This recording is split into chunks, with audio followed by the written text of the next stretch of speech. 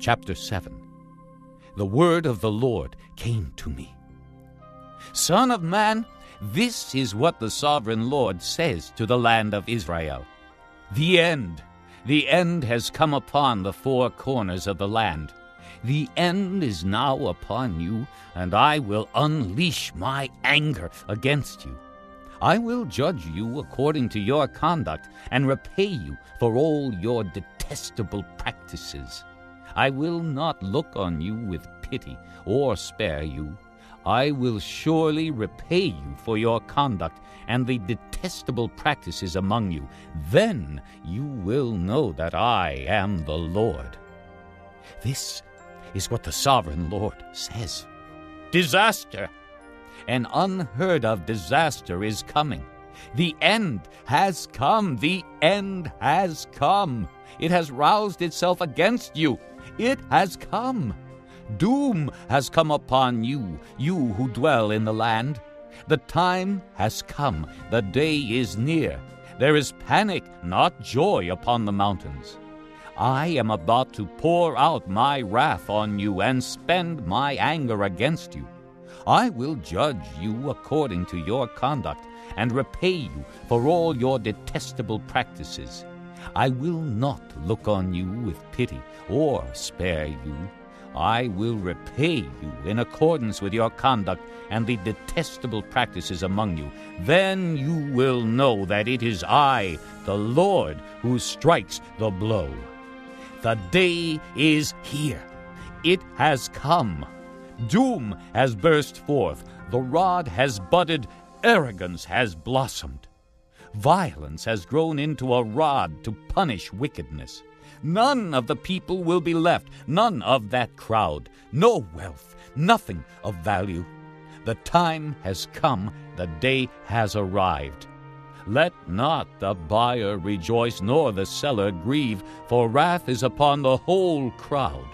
The seller will not recover the land he has sold as long as both of them live, for the vision concerning the whole crowd will not be reversed. Because of their sins, not one of them will preserve his life. Though they blow the trumpet and get everything ready, no one will go into battle, for my wrath is upon the whole crowd. Outside is the sword, inside are plague and famine. Those in the country will die by the sword, and those in the city will be devoured by famine and plague. All who survive and escape will be in the mountains, moaning like doves of the valleys, each because of his sins. Every hand will go limp, and every knee will become as weak as water. They will put on sackcloth and be clothed with terror. Their faces will be covered with shame, and their heads will be shaved. They will throw their silver into the streets, and their gold will be an unclean thing. Their silver and gold will not be able to save them in the day of the Lord's wrath. They will not satisfy their hunger or fill their stomachs with it, for it has made them stumble into sin. They were proud of their beautiful jewelry and used it to make their detestable idols and vile images. Therefore I will turn these into an unclean thing for them.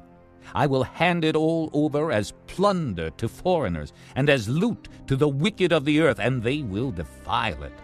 I will turn my face away from them, and they will desecrate my treasured place. Robbers will enter it and desecrate it.